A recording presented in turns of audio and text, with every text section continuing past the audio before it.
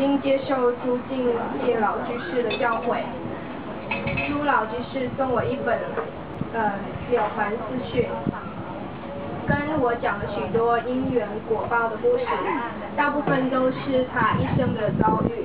读了了凡四训，了凡先生年轻时的个性，造作的一些恶业，我几乎都犯了。他的过失我都有，他的好处我没有。明了之后，认真努力改过修学，所以在这一生当中，晚年还有一点福报，一点智慧，寿命也延长了。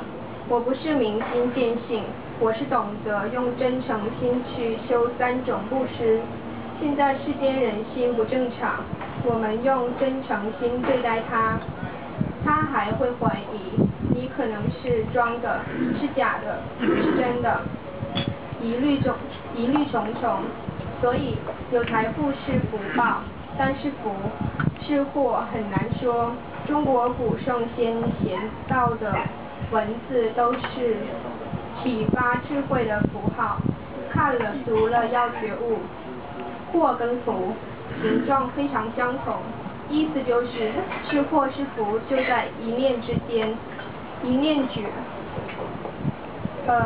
祸变成福，一念迷，福变成祸。譬如你拥有财富，不知道做好事，紧守着财富，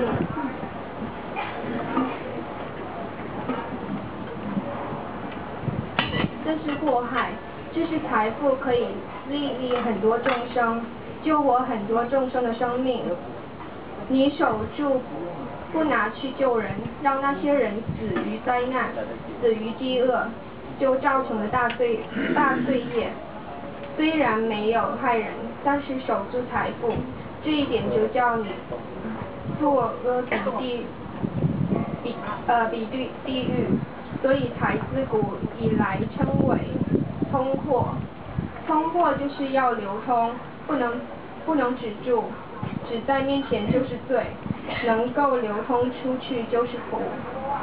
福祸在一念之间。但往往有财富的人会说，我愿意布施，但布施未必能到达在你手上。这就是随顺自己的妄想分别执着，错失修福的机会。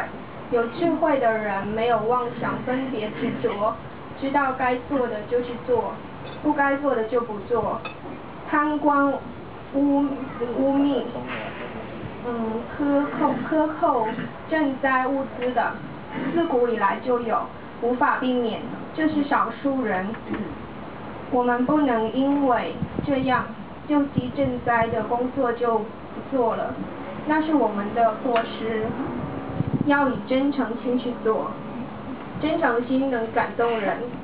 自己做得不好，是真诚不够，把这些责任推怪在别人身上，这是没有智慧。李牧原居士跟我都是例子，一生无私的布施，财法无畏3种布施都很认真努力的做，果报你们都看见了。物质生活所需不缺乏，聪明智慧年年增长，既健康又长寿。这不是性德，是修来的。净宗学会，居士灵修3种布施，团体得3种果报，这就证实佛所说的正确，完全相应。